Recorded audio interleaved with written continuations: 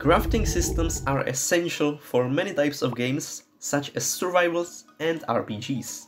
And today we'll create one that will be working with our inventory and storage system that we created last time. In the crafting system, we can have many categories, such as basic, weapons and armor, and depending on the items that we have in our inventory, we'll be able to craft new items. And because we are again using scriptable objects for the recipes, you will be able to easily add as many recipes as you want, set their names, types, and the input and output items. If you don't want to be making the inventory and storage system from scratch, you can also download the project in the description. As always, we'll begin by making some UI.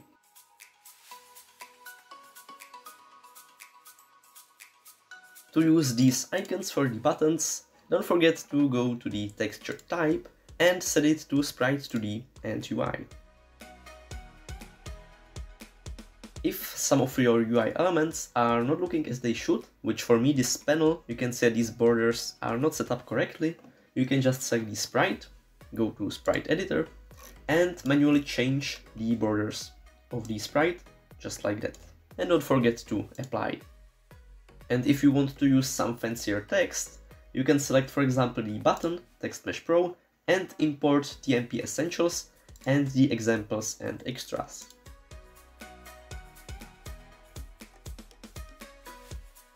I have added some buttons, one of them is for the crafting, then for some skills and for some equipment, which we will be using later, and also this panel with the categories of the items that we can craft.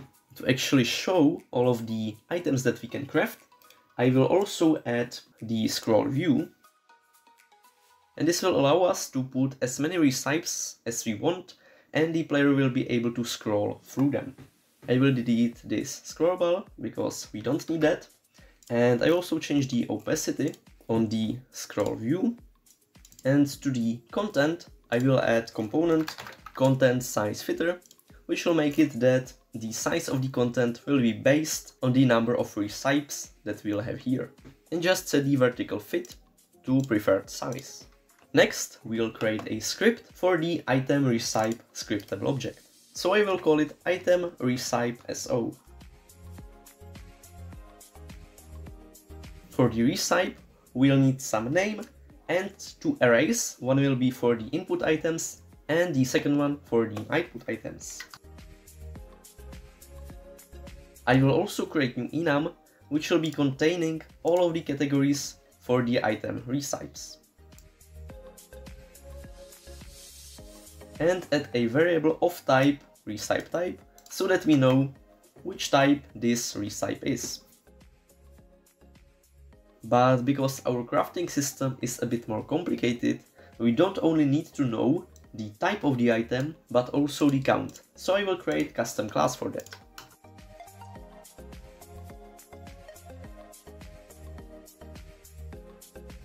So I made the class system.serializable, called it item type and count because it is obviously containing those two variables, and made a constructor for it. And now we can make the input and output of type item type and count array. Now, using the scriptable objects, we can easily create new recipes. I added some new items using the scriptable objects, such as bow, coins, helmet, iron, and so on. I have also downloaded some icons from Asset Store from these two packs, so feel free to check them out. And now we can easily add the items to the recipes, so set the recipe type and add some inputs. And to actually show the recipes, we'll need to create some prefab for them. So under the content of the scroll view, I will create empty object, call it recipe. Under it I will add a recipe item, which will contain just the image and text, and also plus and equal icon.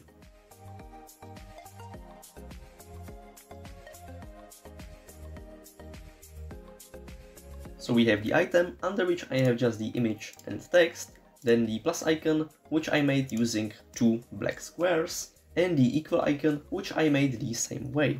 Now, how do we make it that these UI elements are automatically put in some order? The easiest way is to select the recipe and add horizontal layout group. And now you can see that all of these elements are automatically aligned. One thing that I will change is size of the plus icon so that it is closer to the item. And now if we add more items, you can see that they are automatically getting aligned, which looks pretty nice. I will make individual prefabs, so one prefab will be the equal icon, another one the plus icon, another one the item.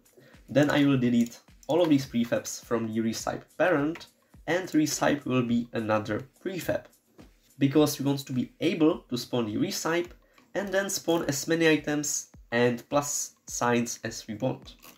We can make a script that will be on the recipe parent. I will just call it item recipe.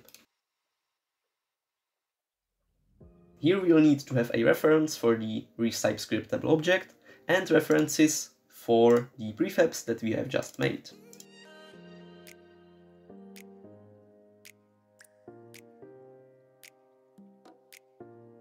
So we have all of these variables, and I added a void for updating UI of this recipe, where we will first destroy all of its children and then instantiate new ones based on the input and output size of the scriptable object.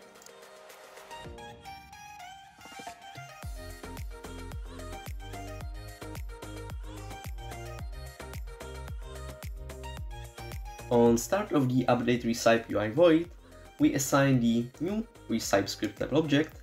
Then we are going through all of the children of this object and destroying them. In the for loop, I'm going through all of the input items and just instantiating new ones. I'm setting sprite of the images and setting them to the scriptable object. From it we need to get the input on the index of I, which is in the current for loop. Then we can get the item and icon of the item. Then we are setting the text to, again, the recipe scriptable object, input on the index of I, and to the count value. If this condition is met, it means that the input item is not the last one, which means that we want to spawn in the plus sign. After this for loop, we'll obviously spawn the equal sign prefab, and we'll do pretty much the same thing as this for loop. It will be just for the output items.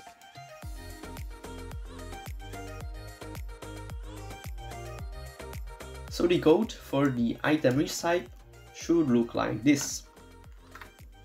Now we can add this script to the recipe parent, where we also have the horizontal layout group.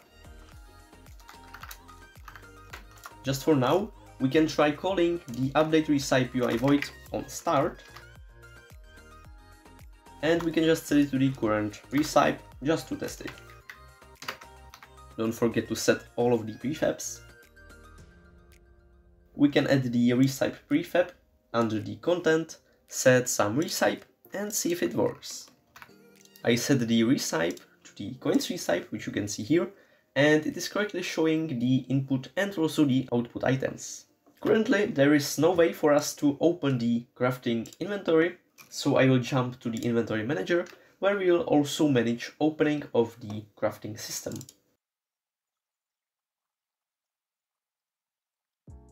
So we have a boolean for isCrafting opened and a GameObject variable for the crafting parent, and on update we can just set it to active.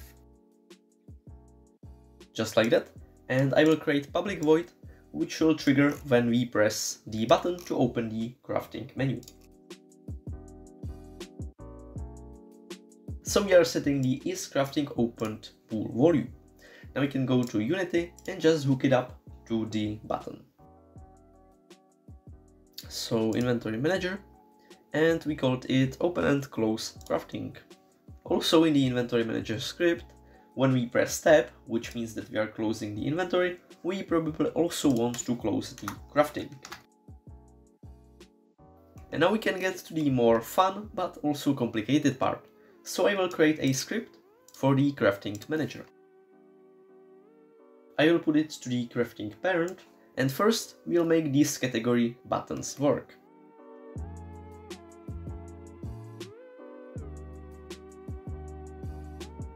To the crafting manager script, I added a variable for the selected recipe type and a public void, which will be triggered when we press one of the buttons for the recipe categories, and in the switch we are just setting the selected recipe type based on the string that we'll input when calling this void. So I will just select all of these buttons that I have here, click plus, put here the crafting object, and select the void, which I called select recipe type, and to the string in the basic I will type basic, on weapon I will type weapons, and so on.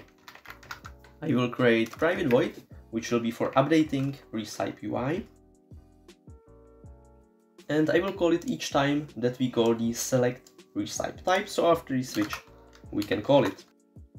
We'll need to create 3 variables. One will be for the recipes that we want to be using in our crafting manager, second one will be for the parent of all of the recipes, and third one for the parent prefab.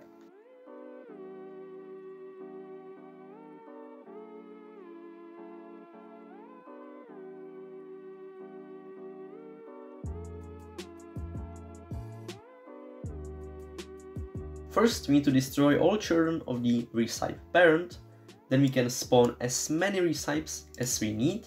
We are also checking if the recipe type is equal to the selected recipe type. If this is true, then we can spawn new recipe and assign its name. We are assigning the recipe name because the recipes might get shuffled, so that later we can assign the correct item recipe scriptable object.